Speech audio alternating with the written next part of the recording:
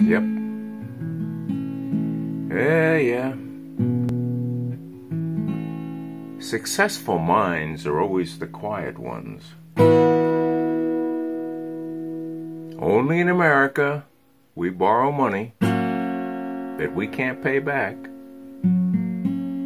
to give away to other countries for political favors. We build bridges to nowhere.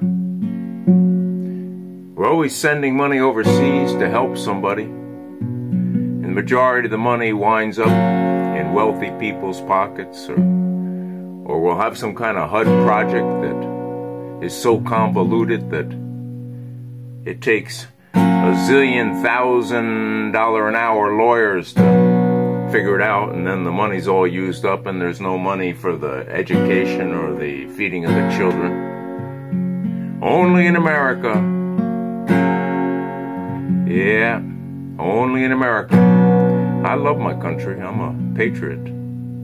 I love its Constitution and its Bill of Rights. I really don't approve of most of the stinking politicians and most of the stinking presidents that we've had. There's been a couple that have tried, but have been zamboozled, so to speak. The system is perfect, but it's been corrupted because they don't follow the Constitution. And I dare say that every three-letter agency is just abominably corrupt. Not the little people that are working there, but at the top political levels. I would go so far as from the Oval Office to the Supreme Court that what we have here is a failure to communicate with the people of this great country. God bless America. People say I have no willpower. I stopped thinking 1,000 times. If 99 out of 100 politicians have fallen over drunk at some point in their lives, that would be a staggering statistics.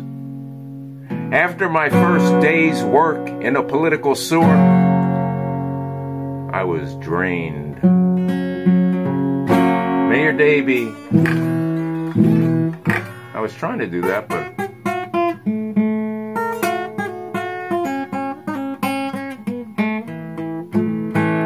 do something stupid at the end, so love you all. Bye-bye.